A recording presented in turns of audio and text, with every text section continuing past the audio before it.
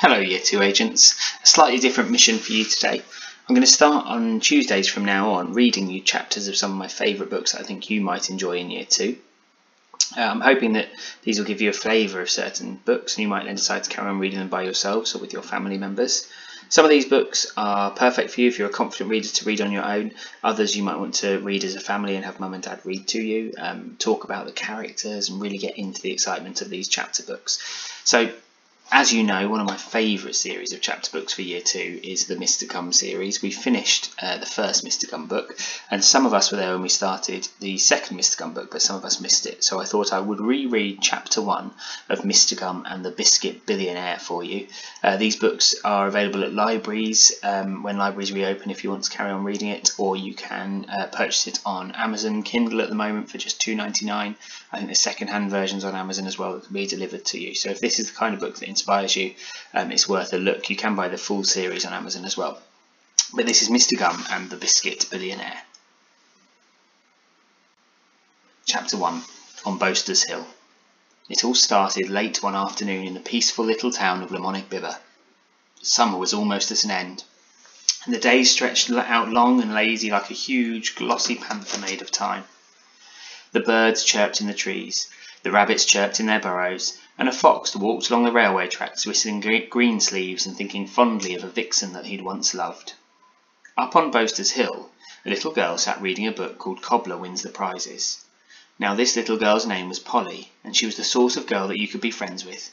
She was brilliant at running and jumping and scabbing up her knees, and she didn't have no time for nonsense, okay?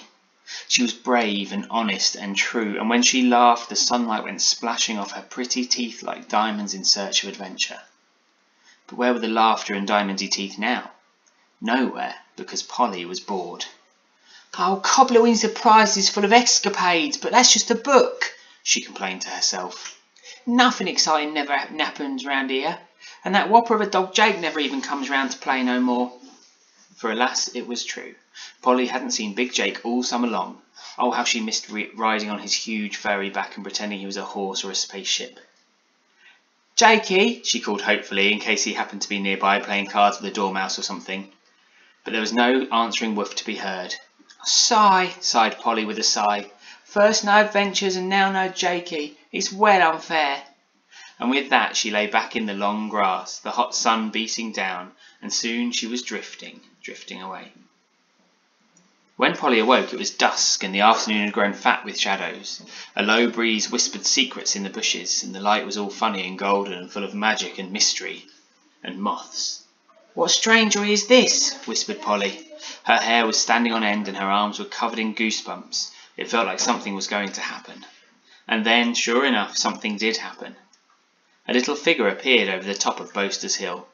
It was the strangest little man that Polly had ever pointed her eyes at. I mean, for a start, he was only 15.24 centimetres tall, and he was made entirely out of gingerbread with raisins for eyes. And he had electric muscles so that he could walk around like you or me. Blue sparks came off him whenever he moved. And what's more, he carried an enormous biscuit tin, and it was stuffed full of money. And as you know, money is worth a lot of money. And there was an awful lot of money in that tin, that's a fact. "Hello," said the little weirdie, skipping over to where Polly was sat. "I'm Alan Taylor." "I'm Polly," replied Polly in wonder. "Are you from fairy tale dreamland where the rivers run with lemonade and the streets are paved with unicorns?" "Please don't make fun of me," said Alan Taylor. "Haven't you ever seen a gingerbread man with electric muscles before?" "Sorry, I haven't," replied Polly in embarrassment. "I'm only 9 and I didn't mean to make no fun." "Well, all right," replied the talkative biscuit. "Here, take some of my money so we can be friends," he continued, offering her a bundle of banknotes. "Why, I don't need your riches," said Polly in astonishment. "I'll be your friend anyway." "That's not how the world works," said Alan Taylor sadly, stuffing the money back into the tin.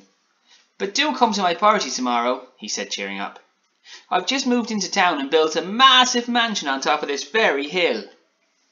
Look, it's massive, so I can impress people and get friends. It's massive!"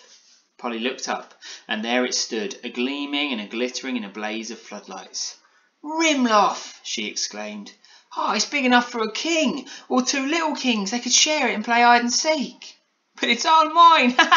laughed Alan Taylor. "I am so rich, I am so rich," he sang, dancing around in the grass and throwing banknotes at a passing aphid. "Do you like me, Polly? Do you want some money?" "I just told you," said Polly firmly. "That is not what friendship is all about." "Oh, of course it is," replied Alan Taylor with a frown. "But listen, come round tomorrow afternoon before the party starts, and I'll show you my house and I'll impress you that way instead." Well, the truth was, Polly did want to see inside that marvellous house, and she liked Alan Taylor, even though he seemed a bit confused about money and friendship. So she thanked him graciously, and then she tried to curtsy, but she didn't know how, so she just wiggled her arms up and down and shouted, "Curtsy!" and hoped that would do. Good try," said Alan Taylor generously. "Well, I'd better get going. There's lots more people to invite and impress." And off he raced on his crunchy little legs, leaving Polly too excited for words, so she said some numbers instead.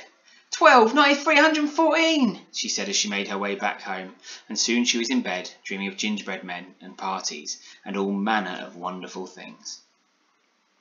Now, you know I like these books. I like them because they're a bit silly, and I think the characters are funny, and it's all a bit strange. I also think these are particularly good books if you are just starting out on chapter books, because they are nice short chapters and they're easy to listen to, and you can follow the story really easily. So this is my recommendation this week, and I hope you enjoyed this first chapter.